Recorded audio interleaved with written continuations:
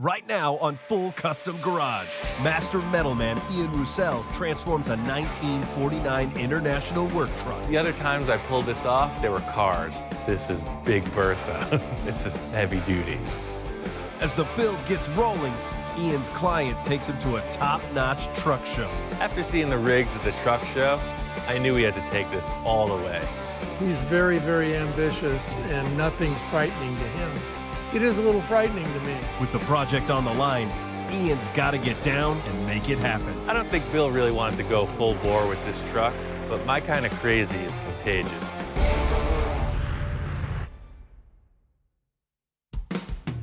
My friend Bill's got a new project he wants to start. I've worked with him a few times in the past, and all of his stuff has been unique. I really can't wait to see what he's got. I have a roll-off truck I haul trash with for myself and for clients. I have several containers, boxes that I can leave at clients. They can fill them. I can then go do something else. The roll-off truck is super versatile. I can haul a tractor, whatever, on the flatbed. I can haul material if I'm building something for my property. So it's very, very versatile. I don't want to work full-time at it, but it's fun for me the time that I get to do it. I like it a lot. Bill's into custom cars. He wants a custom rig. He wants to do something cool. What I want with the roll-off truck is something that's modern, with all the modern conveniences that they have, the automatics, the air brakes, the power steering, all that, but looks old, the old cab. That's what I'm shooting for.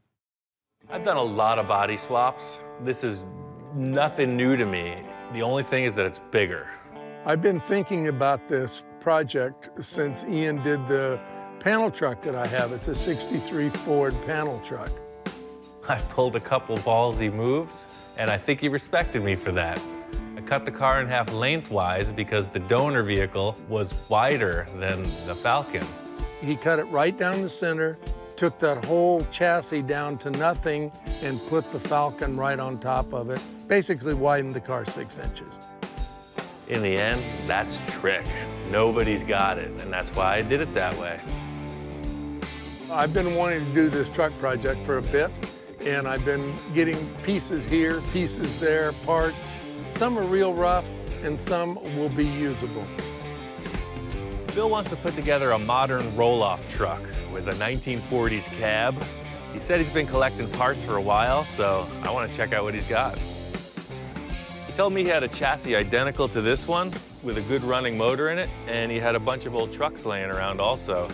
He wants me to just come take a look at what he's got and make a decision to build him a cool truck. It's pretty clear that Bill's an optimist. I think that he thinks that I can do anything. And he's pretty close, but he had a few things that were too far gone. This thing's pretty rough. Everything's fixable to a point, but I don't think this is the one. He had one cab that was up here that it looked like a freaking asteroid hit it. I don't know what to say. It was completely wasted. You can see where all the panels come together. Water's been sitting in there and it's just rotted from the inside out. I nixed that. He showed me a few other things he had laying around, and I really think this 48 International, it's a KB8, I think this is a perfect candidate. This is the one we're using. The KB8 International that I ended up with came from Montana, and a pretty straight cab for a 1948. It reminds me very much of my childhood on the chicken farm. The first one we had was a similar body style, and I remember it well. So I'm excited about it, and I think it's going to be cool. It's got a couple dents in the roof, but there's no cancer. Only a little surface rust. Looking around, he's got this KB8. I liked it because there was no rot. Take a little hammering to get the roof back into shape, but it looks good. I think this is the one. Doors operate smoothly. Dash is there.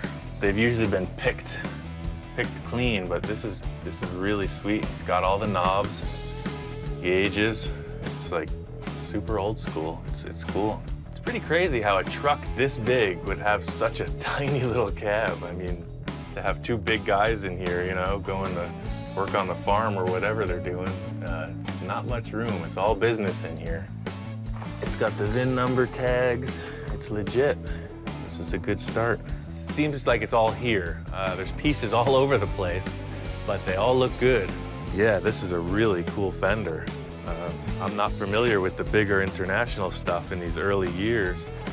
It's got some big, giant headlights, and it's in good shape. Yeah, that's what I'm talking about. No real rust, just a little weathering. I guess this is the donor chassis. He says it's in good working condition. The plus on this is it's got a low mileage, really powerful, modern turbo diesel engine with an automatic transmission. It's just too big for my shop. We'll have to do it here. The fact that we have all the parts for this makes it a lot easier. Typically I have to try to find some stuff, but it's all here, so I'm ready to get down. This truck was not set up for anything like this. The engineers never imagined this for this vehicle.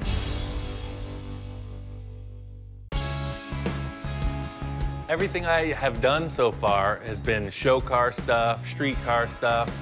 Building a cool custom truck is pretty much the same process, but the fact of this is it's got to be strong. It's got to be functional, and that's the challenge.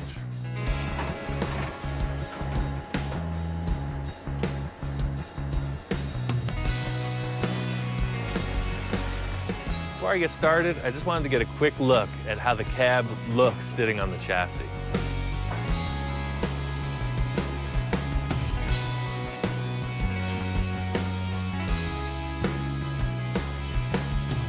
It's great to see the cab fit on the chassis. I really like the look of the original cab, and I'm glad I didn't have to cut it up. The problem is, the 48 fenders are set up for a much narrower axle. I made some measurements. I'm gonna widen these fenders 3 inches on each side. I'm gonna weld them all together and then fit it up. I'm already committed to what I'm doing.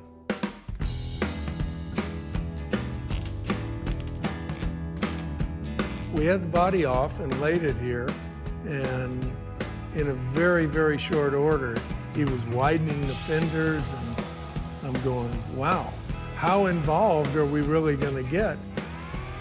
The whole deal with how this thing is being widened is really just like creating your own puzzle pieces. So I put the fenders where I wanted them and just put in this high-cut piece of sheet metal to just make it happen. It seems like a huge deal just to get these things set up, but that's only the beginning. This is all preliminary steps.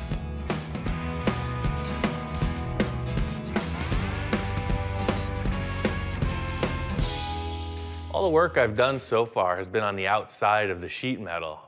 There's a lot of interior stuff, namely the engine and intercooler, radiator. They're huge. Since the thing's all in one piece now, I have to trim back all the excess sheet metal that's hanging around on the inside.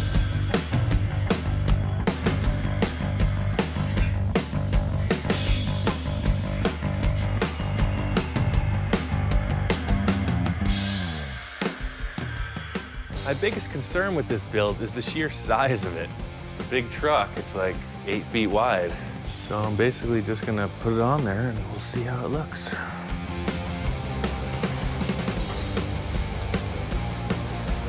When I first walked in on this cab, I had my little grandson Lincoln with me, and he oohed and awed about it, and Ian liked that, I think. Might seem silly, but Bill's grandson is here, and having him to review my work really helps out. Everything I do, I like to have sort of a childlike quality, you know, like a big toy. He looks at it, and it's Tonka time. Straight up, let's play.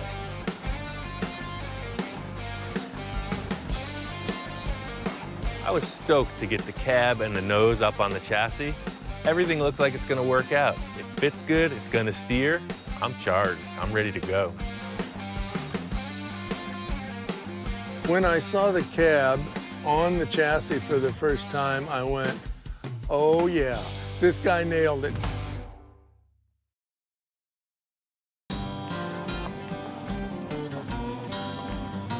This is an old GMC. Looks like it's from the 40s. Whoa, look at this engine. That is what I'm talking about.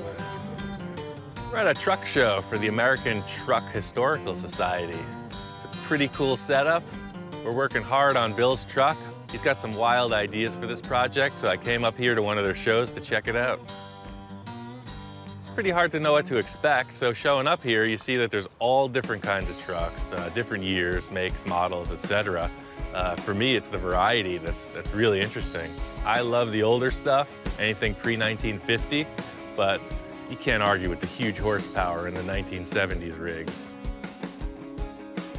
I just like the variety of things that's here. There's everything from an old camper truck over there that the guy is, it's like a 50 Ford pickup that he's just cut up and done all kinds of stuff to. Then right next to it is like a 40s auto car that is a tow truck. So pretty impressive, the variety of things here, if you will. 33 Chevy pickup, and 33. You're all kinds of class in that thing.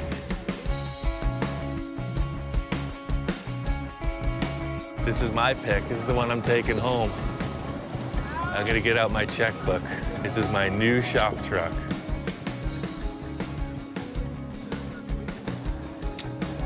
I don't know what the heck this thing is. I've seen one other like it, but it was a full body. I don't know if this has some relation. Apparently they were made for GM, like at some point, maybe a World's Fair or some kind of promotional effort.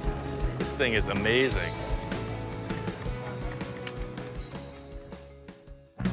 One of the things I've been wanting to see for a long time are these displays of the weird engines you see, steam engines, some kind of weird misfiring engines. They're more for utility. One guy's got them hooked up to washing machines. Some guy's charging batteries over there. There's a drill press. I would love to do a project with one of those. That would be fun.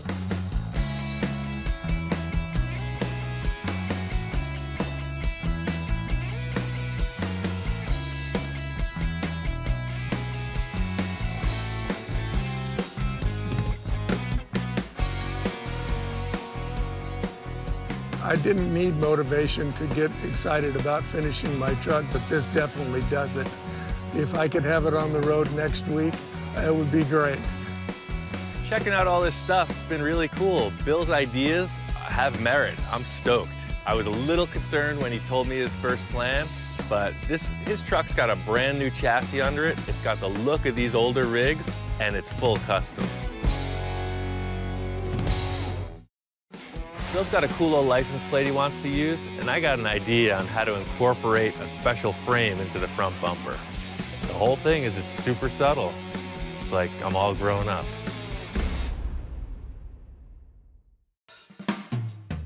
After checking out this show, it's obvious these guys take their stuff very seriously. I was thinking it might be some kind of hillbilly farm truck we were gonna make, but after seeing the level of detail on these rigs, we gotta push it all the way. I think Ian was very inspired and liked it. The problem is, in my world, these are trailer queens. They put these trucks on big trailers and bring them. I'm going, what? I want a working truck. So we get this cab set up on the chassis, and it looks bitchin'. I'm really happy with it. Bill's big concern is getting access to this engine. He really likes the idea of the old school trapdoor style hood. I think we should just go bigger.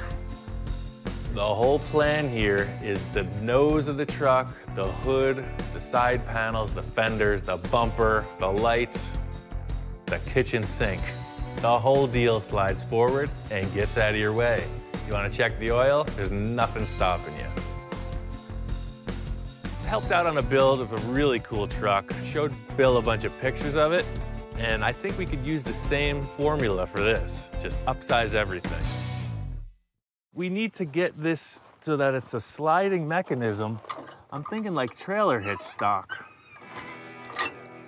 It's like, see how you got these two square telescopic tubes? Oh. If we just had some generic material. You know, I have some tube down there on the pipe rack that I want you to take a look at that might work for that. I think trailer hitch stock will be perfect. I thought I had all the parts for this build, but we didn't expect to make a tilt sliding nose. Bill's got a lot of stuff laying around here, so we're just gonna see if he's got what it takes. Looks like he's got a bunch of trailer hitch stock laying up here. So this should work for the slider. He's got more than enough. I want to make this nose slide forward and pivot. I think the trailer hitch stock will be the perfect thing to make this work. That's the stuff, man. So my idea for the sliding tilt nose, I got this trailer hitch receiver stock, and he has the interior section for that. See, it's different than the standard stuff because it's got rounded edges. So it slides on there pretty nice. I thought I'd take the rust off, but that seems like it acts as sort of a bearing. So this will be incorporated to the truck frame, 2 of them parallel, and then I'll cut 2 sections of this off, and the whole nose will slide forward, and then there'll be pivots here. So it slides off of the front of the truck and then pivots up. It's a telescopic square steel tube. It's super strong. I have a feeling it's gonna work out perfect.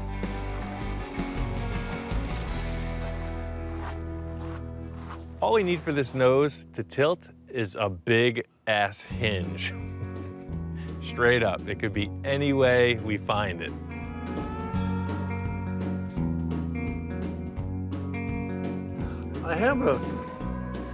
I have a box of hinges here of different applications of different things we've done. The fact that these things need to be strong is critical. There's gonna be so much leverage. I can't even calculate how much leverage this nose is gonna put on the hinge pin. This style would work, because these have a very strong center pin. See, all these are just little stamped things, but something like this would be perfect. Like a weldable hinge. I have the idea that gate hinges are pretty cool because they have little Zerk fittings, you can grease them, there's a ball bearing in there. But if it comes down to it, a couple pieces of pipe will work too. Something like that. These are these small ones again. These will totally work. They got little Zerk fittings. Yeah, those yeah, these are totally perfect. You got a little ball bearing in there to help support it. I've done a bunch of tilt hoods on cars. I haven't used any hinges this strong, so all I could say is let's give it a try. What could possibly go wrong? After Ian got all the parts together to do the tilt, I get it now. It came through and I understand what he's trying to do. He showed me another truck that he had tilted, but again, this is just a work truck, not a show truck. My whole deal is proving it by the work. I'm just gonna bust this out, and I know he'll like it.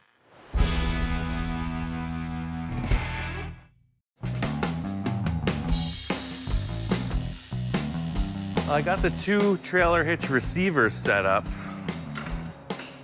I was able to use the original bumper brackets, which is a huge time saver. The good thing about mounting off the original bumper brackets is this whole unit will be adjustable if you needed to reposition it. Say it got hit or loosened up or something.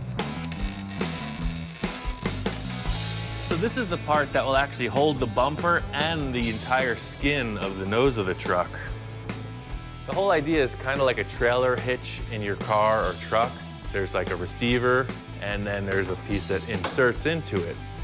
You can see here how they'll pivot. What I have to do now is create a cross brace that doesn't attach anything except the hinges so that the whole nose and bumper will rotate around this assembly.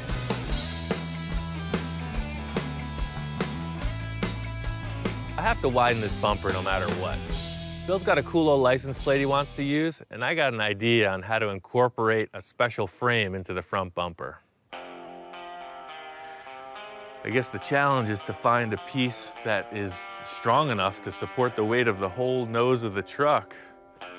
The bumper's 8 inches from top to bottom, so if there was like a C-channel, 8 inches, we could kind of French the license plate and be super strong. You got 6-inch channel, which would fit, but, well, that won't even fit. Huh. I'd say that looks like a license plate frame. I'll just cut the rear legs off of this I-beam, and then we have a surround. That's plenty strong. Some kind of piece of an old tractor. Recycle. The whole thing about using this big chunk of steel, for me, is the strength. This is the center of the entire mounting point of the nose. I know that I can make this thing work. The main feature is that it needs to be strong. The license plate happens to fit, and I think it's gonna work.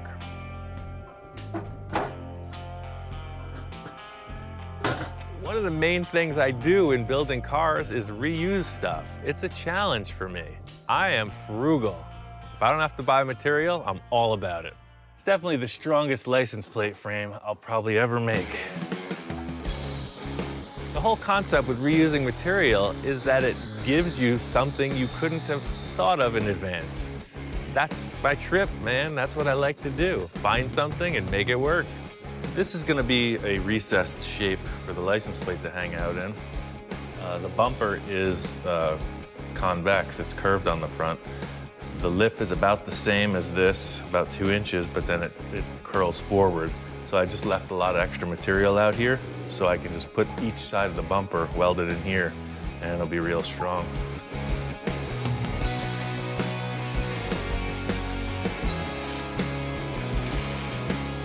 This grill is a little bent, so it's a little deceptive, but the whole framework is squared up with the body, so. I guess I'm gonna just cut the bumper right in half and just kind of fit it and see what it looks like.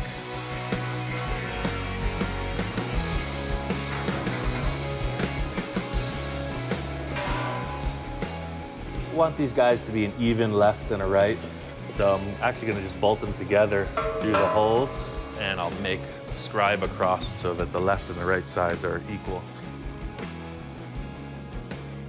I'm just gonna tack this on. I'm gonna use this line as the top edge and make it parallel with that.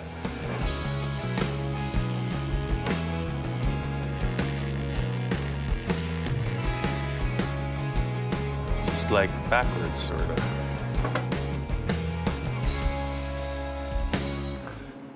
That's the straightest crooked bumper I've ever seen. I'll take it. Doesn't have to be perfect, just better be real good. It's a pretty cool idea because there was never a bumper this wide. None of those trucks had a French license plate. Nobody's got it like this. The whole thing is it's super subtle. It's like I'm all grown up.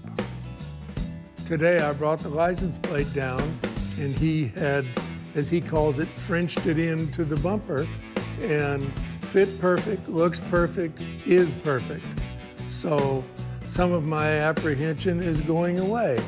Yeah, I like your license plate. Yeah, it worked out pretty good. Custom license plate. So the, you know, the bumper's still kind of banged up, but you could body work it. We'll clean it up a little bit, yeah. No, I think it looks great, man. Ooh, a lot of work, yeah. I don't think Bill really wanted to go full bore with this truck, but my kind of crazy is contagious. After Bill saw that tilt bumper, he was all about it.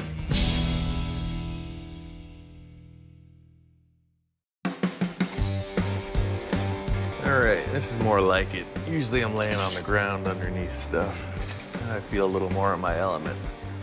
So all I'm gonna do here is we still have the hinge that's just floating.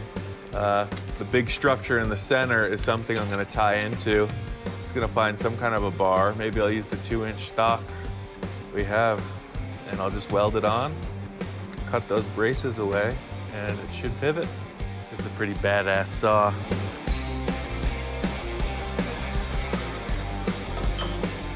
This 2-inch tube is attaching on the far end to that big center section that I made, which is super strong. And it's gonna come across, hit the tab on this hinge, and also hit the bumper itself. So it'll be like a 3-point bracket hidden inside. Puts a little more strength in the whole assembly because even though you can't see it because everything's squared, there's a lot of triangulation in here. Helps with moving forward and backwards and up and down.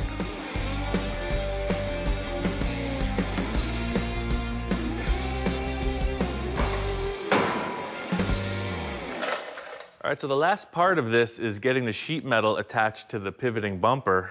The truck was a little bit off level. I'm not sure what's going on there. So that could be in the suspension. All I did was put a floor jack under the axle, and I got the whole bumper and the chassis leveled perfectly. Fortunately, there was this car lift here, so I just attached a piece of that to the cross bracing and kind of strapped it off to the motorhome over there and just got everything squared up.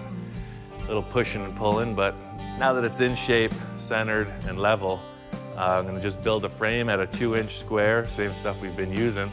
I'm gonna make an arch that goes up underneath each side of the fender, and then just build some kind of gusseting around that just to grab all the sheet metal so it doesn't get out of shape when it lifts. So you got this old bracing in here. My idea is to come back right near the slider there and then arch up around, grabbing that original brace and also having something up here in the top of the center of the fender. This truck was not set up for anything like this. The engineers never imagined this for this vehicle. So I'm just building like a whole new front of the frame, basically. It's a bunch of jigging up and making sure everything's square, and then attaching it to the chassis so that it's strong and in line.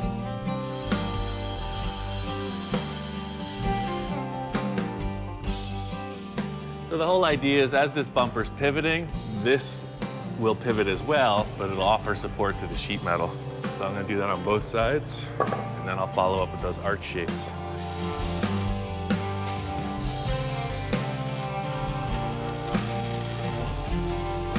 I've seen Bill come peeking around. You know, I've been hard at work. I think he's a little skeptical, but that only fuels the fire. That's making me want to make this happen.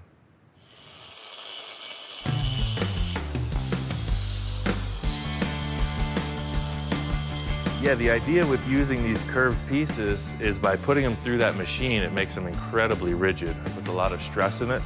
So these, along with a few other gussets, will be the support of all the sheet metal inside. The way that this curve comes in is going to be perfect. You see it intersects the original bracket in the fender.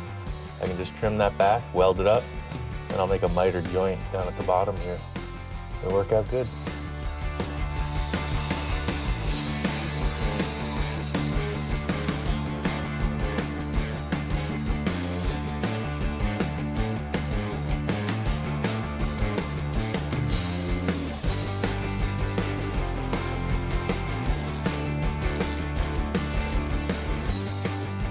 Once I built this subframe with the sliders and all the armature to hold it, it was freaking heavy. It's gotta be incredibly strong. It's gonna have a huge amount of weight. The other times I pulled this off, there were cars. You could just grab it by hand and slide it. This is Big Bertha. This is heavy duty. It's just damn heavy. Ain't that damn heavy. Tried to tilt it, wouldn't budge. And I'm thinking, oh my gosh, now what?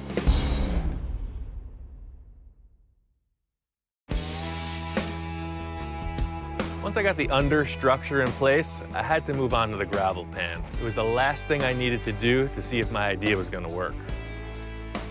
The original truck has like this splash pan, gravel pan, whatever you wanna call it. It's like a trim sheet metal that goes between the bumper and the fenders. All right, so I'm gonna try to splice these pans in. The dimensions from the fender to the bumper are a little bit different. And there's no real reason to use these except that I like the little design. It makes it look a little more old-fashioned. The frame spot doesn't really match up as it did in the other one. So I'm probably just gonna cut them in half and piece together what I can. It would have been 10 times easier to just take a piece of steel and fill in the area where the gravel pan is. It's little things like this gravel pan modification that are my signature. See, this got split in half before it was all taken apart, so this guy will just weld right up to the grill like that. I'll lap it onto the bumper, steam it in, cut it right through there, move it over. This little bump doesn't line up with the frame, so I'll probably just make a new shape to cover the frame that'll sort of represent what was there. Right, so we're gonna cut her up, weld her in, get her done.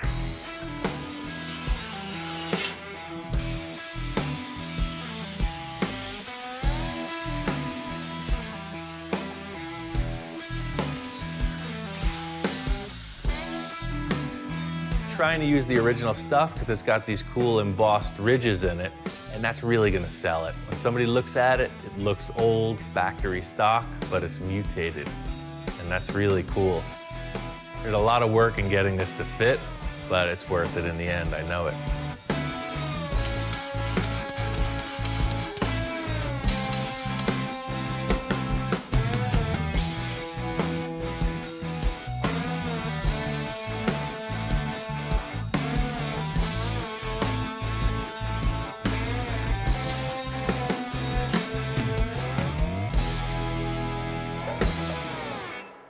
Something's happened with that fender in the past where it's all out of shape. So what I'm gonna do is just space these guys into the bumper so that they're the same distance. These bolt holes are a pretty good guide.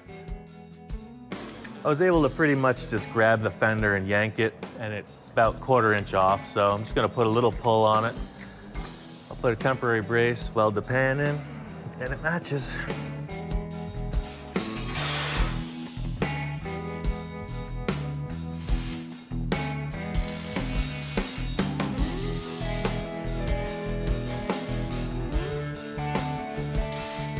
Got the majority of the pans put in. You can see I still got to fab up these center pieces from where they split and got wider.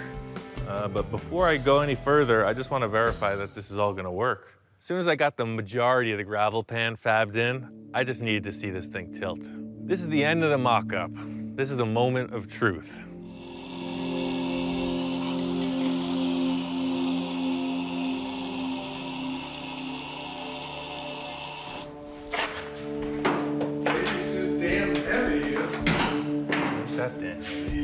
Par for the course. All of this work, I finally get the thing ready to tilt, and it's stuck. Bill's standing right there. It's just perfect. It wouldn't move. It wouldn't move. And I went back to the, damn, it's so heavy, we can't do it. And I'm thinking, oh my gosh, now what? When you got 5 million welds, your percentage of some attaching themselves to the cab is increased, so in the end, that's what happened. The thing would not hinge open because it was welded shut. Like that. And it'll pivot up. Like that.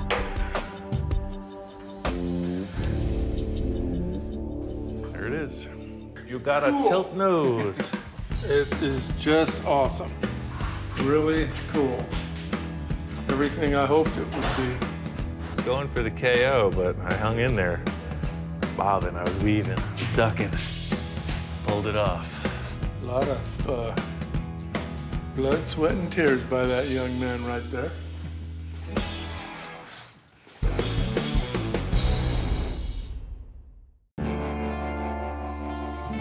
Once I got the hood tilt understructure and gravel pan in, I went on to the hydraulics.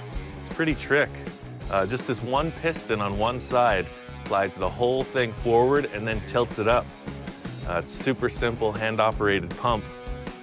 They put this little pump back here behind the cab and it works just like a floor jack. It's slick. The great thing about this design is it doesn't rely on the truck engine to operate. It's totally manual. The truck breaks down, you can still open the hood. We talked about maybe motorizing this. But if the truck breaks down, you got no power, how do you open it? So he came up with this hand pump. It's pretty cool. And that's it stays open. It's pretty wild. Once we got this hydraulic pump in place, it operates smoothly. It works great. It took a little doing, but Bill's convinced. It works and it looks bitchin'. I'm just gonna disassemble the whole cab and take it off of the chassis. It's ready for bodywork, so I guess I'll just unbolt everything and catch up once it's in the bodywork. I wasn't looking forward to bodywork or paint on this, but just seeing Bill so excited, I knew it had to get done.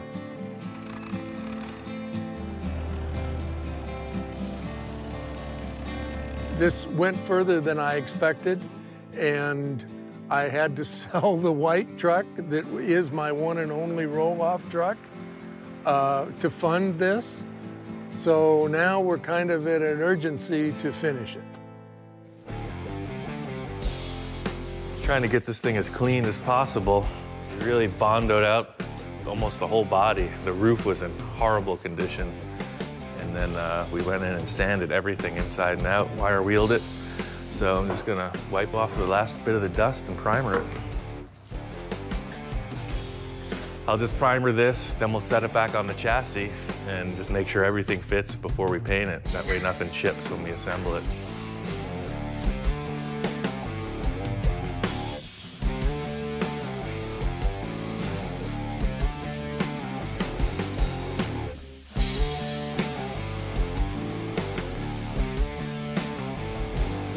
The whole idea with test fitting the body is to make sure that the procedure works. namely getting the thing up in the air with the forklift without screwing it up. And we wanted to check that the intercooler wasn't in the way of the nose when it's shut on the body, and all the gaps were good. Once it's painted, you really can't modify anything, so it's important to test fit everything.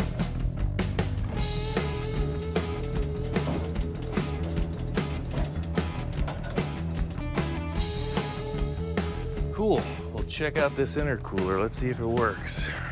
Because the nose of that truck cab is so much narrower than the later model donor we're using, I had to cut the tanks because the grill is very narrow.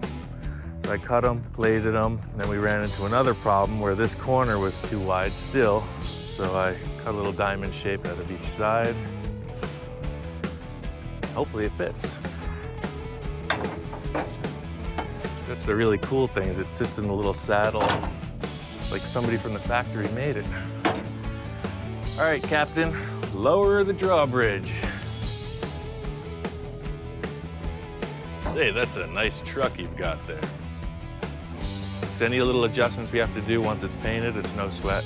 You know, we'll be away from the paint. That's all I was worried about. With such an intense project like this, it really helps when the original mechanical parts remain intact. With the intercooler, the steering, everything else mechanical, it really helps out in the end when it's all stock. We're just gonna do a few more coats of primer, sand, then paint it. After that, it's assemble and drive. I find it easier to just put like a whole bunch of stuff all over the table, and it's kind of like a cooking show, you know? I don't really know what I'm doing, just as long as it's green. I'm gonna spray it. Put a little of that, shake of that, stir in some of that over medium heat, and bake for 30 minutes. I think what I'm gonna do is just put a big heavy coat, first wet base coat on the roof, and then I'll move over to the doors after I get the first coat on the cab.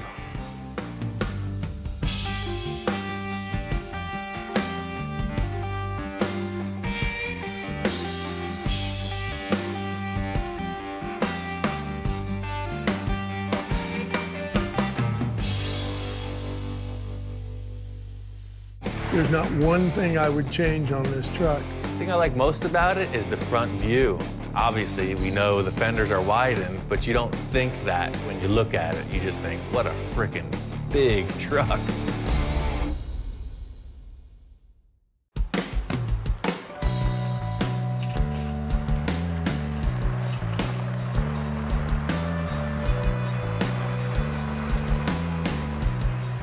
Got this thing painted, assembled. This truck is clean. I mean, it's really badass. I wish I could drive it. The cool factor is that it's super subtle. The few people who've seen it are just blown away. Just because it looks like a stock truck. I mean, it's hard to tell. And you do the special hood and you show them what's going on. And it's cool. I can't wait to take this thing to a show. The thing I like most about it is the front view. Obviously, we know the fenders are widened, but you don't think that when you look at it. You just think, what a frickin' big truck. There's not one thing I would change on this truck. I love everything about it. A lot of that is due to Ian and his persistence and his fabrication. My job was all the heavy fabrication and assembly, and then Bill got down on all the accessories and finishing parts. He polished out all the stainless steel, got some bitchin' aluminum rims, got the special mirrors, the chrome horns, the air cleaner. I mean, he knows what a truck needs to be legal on the road, so he fitted out with everything DOT approved and all the trick, cool looking stuff too. Oh, the best thing is, of course, the tilt front end that I was very apprehensive about. You know, it's just awesome. I mean, I've showed it to people and they go, really? How does that work? Well, works like this, and you just pump this hydraulic jack and it tilts and goes out.